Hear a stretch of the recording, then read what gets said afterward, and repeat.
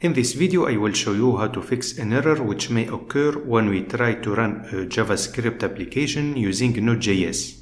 So here I am using import express from express and I have this error. So it is syntax error, cannot use import statement outside a module. So let's run the file again. And you can see that we have the same error. So to fix this, we need to create the package.json file first. To do this, we have to type npm, then init, then -y.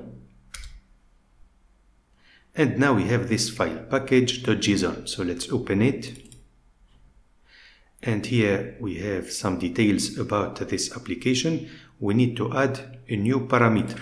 So just here, let's add the type. And the type should be module. Now let's save this file. And let's run the file server.js again.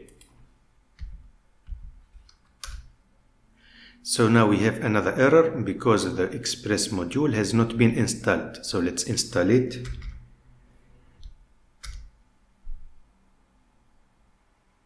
And now let's run the file.